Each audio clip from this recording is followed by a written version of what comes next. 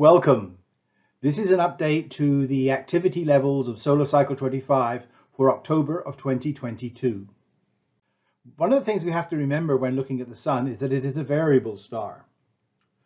Over a period of about 11 years, the Sun goes through a cycle of high and low activity. That activity is mainly characterized by changes in the number and size of sunspots, the number and intensity of flares, and the number of coronal mass ejections that we see. These changes can affect the Earth in a number of different ways in a discipline called space weather.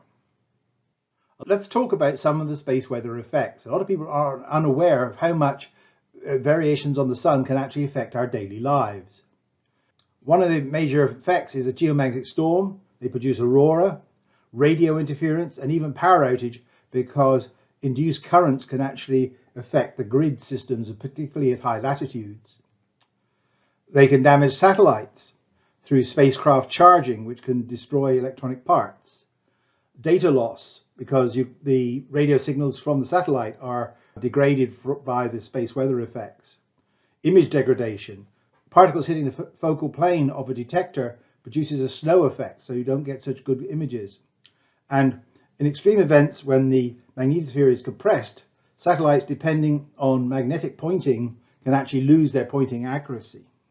Extreme events at high latitudes can cancel transpolar flights, say from New York to Beijing, and have to have them rerouted through more southerly airports like Alaska or something of that sort, which costs the airlines a great deal of money.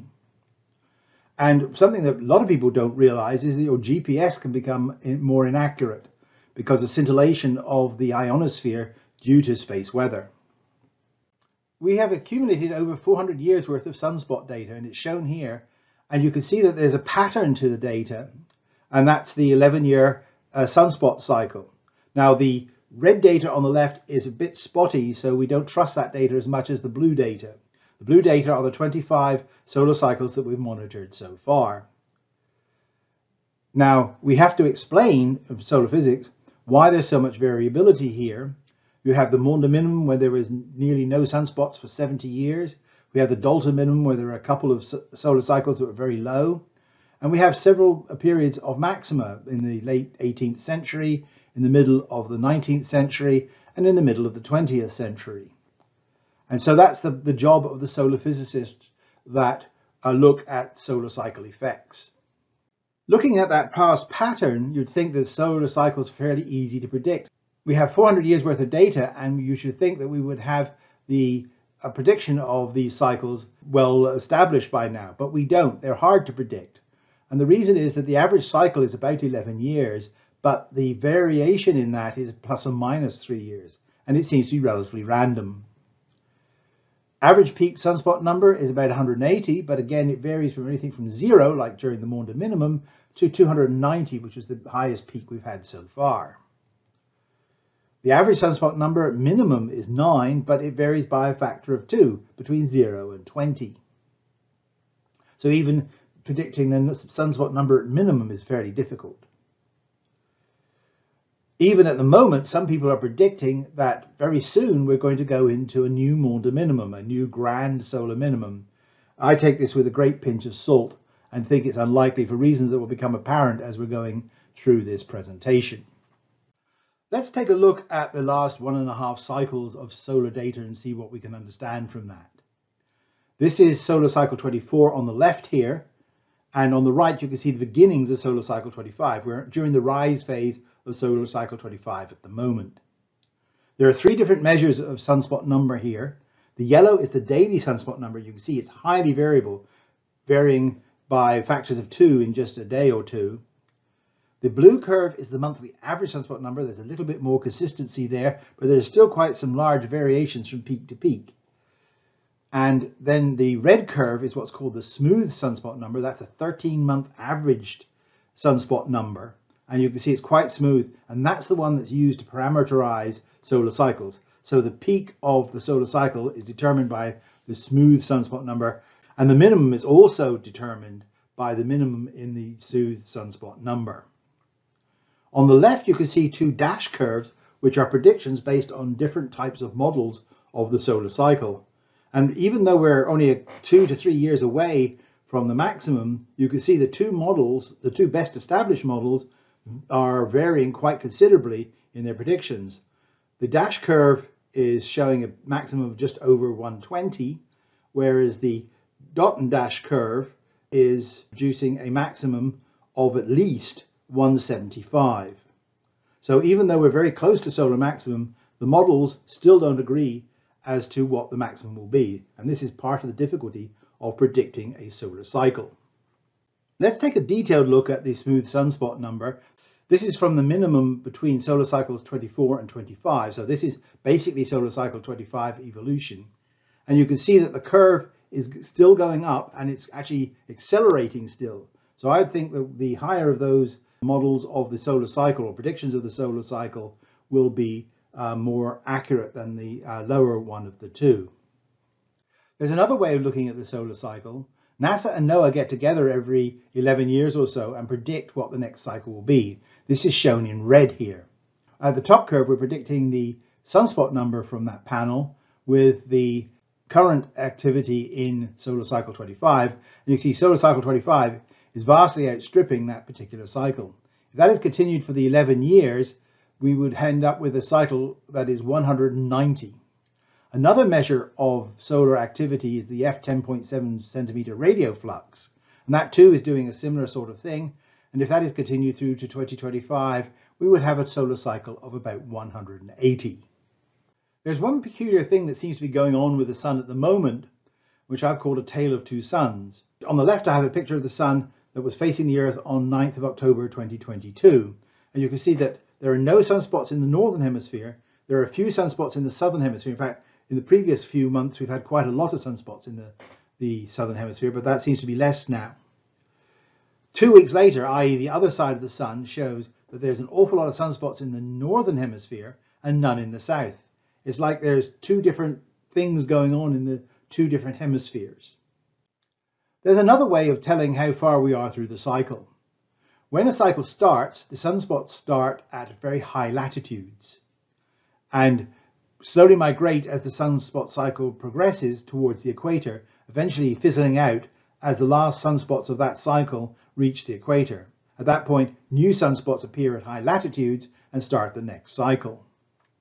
So all we need to do is to track where the sunspots are as a function of time to see where we are in the cycle. And the sunspots at the moment are at about between 15 and 20 degrees north. So they're about halfway through the cycle, as I was saying.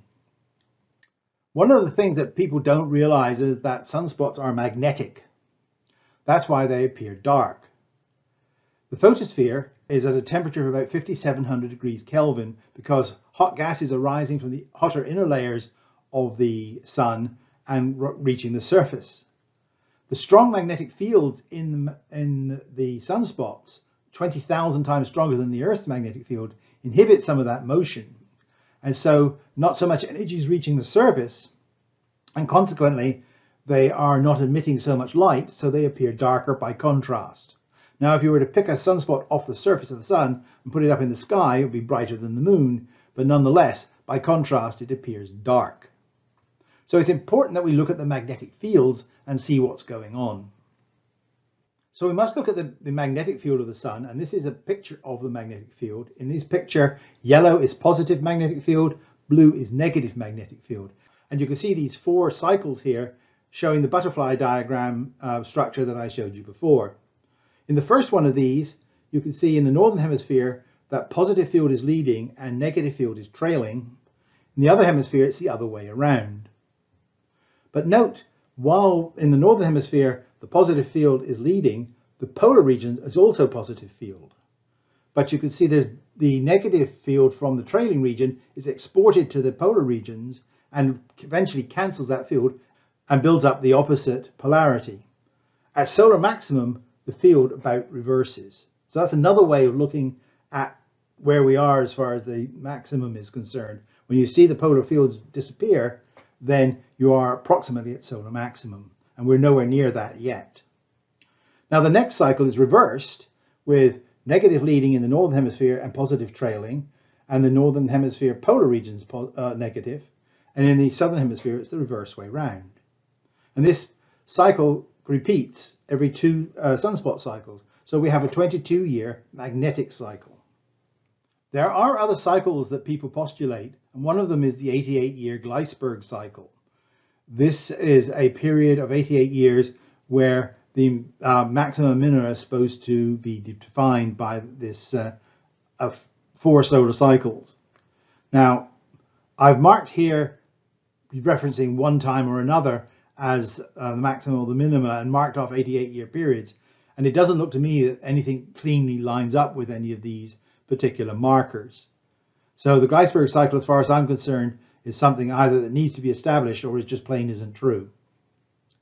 There's another cycle that people like to consider, which is a 400-year cycle. And that is the origin of the grand solar minimum that I talked about earlier. They were about 400 years on from the Maunder minimum, so we should be going into a grand solar minimum now. However, if you look at the 400-year periods that I've put on here, it doesn't seem to hold a great deal of water.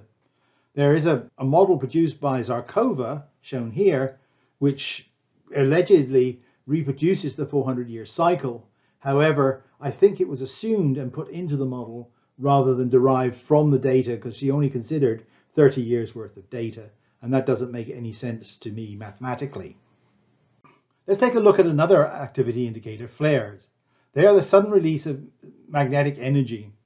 They produce a sudden isotropic burst of radiation. That means it goes in all directions.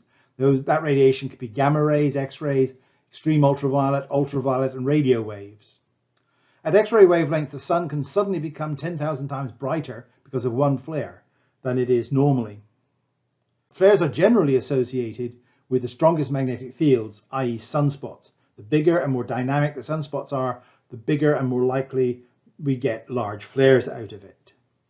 Let's take a look at flare categories, and they are characterized by the amount of X-ray flux they produce. C flares produce a flux between 10 to the minus 5 and 10 to the minus 6 watts per meter squared. M flares are 10 times larger, and X flares are 10 times larger than that.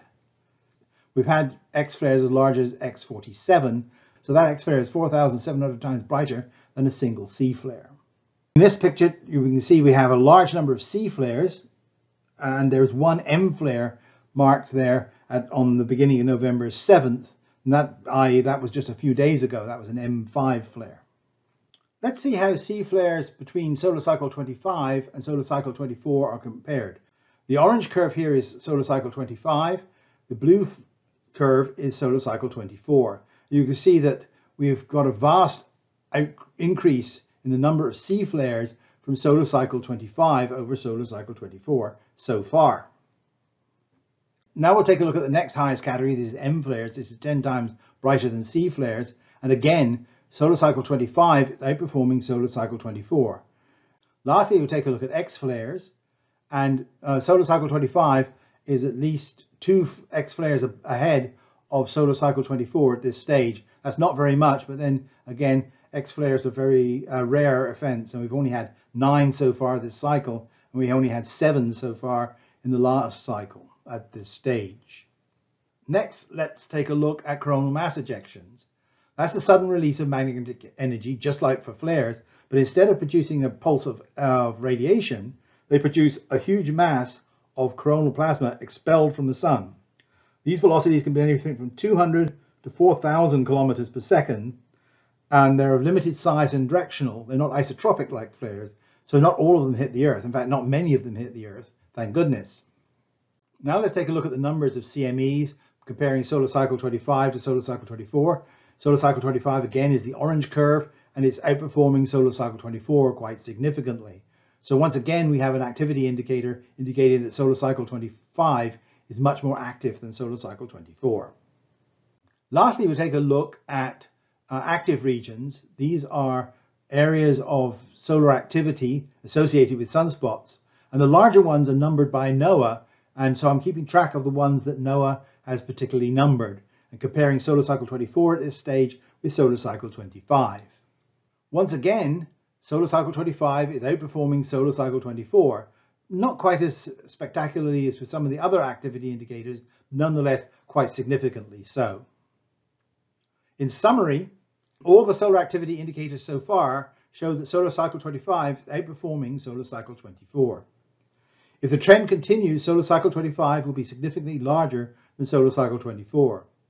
Therefore, there's no indication that we're going into a grand solar minimum, because you'd expect solar cycle 25 to be much smaller and weaker than solar cycle 24 if that were the case. This is a particularly exciting time to be observing the sun, so thank you for watching. Stay safe until next time, and goodbye.